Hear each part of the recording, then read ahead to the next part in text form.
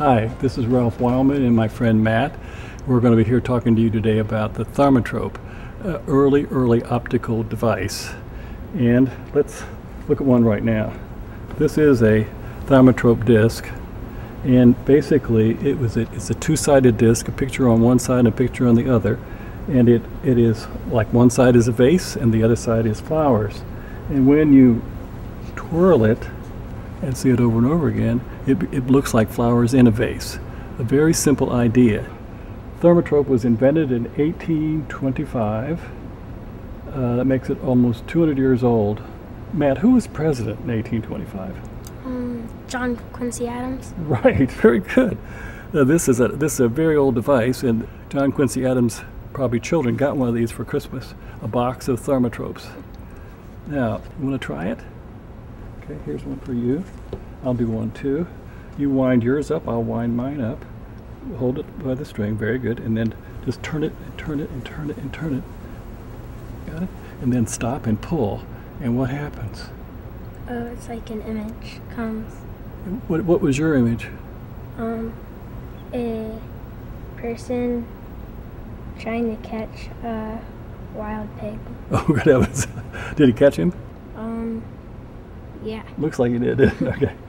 Well, the reason that happens is because if you look at one side and the other side in rapid motion, they become one picture. So he did catch the pig.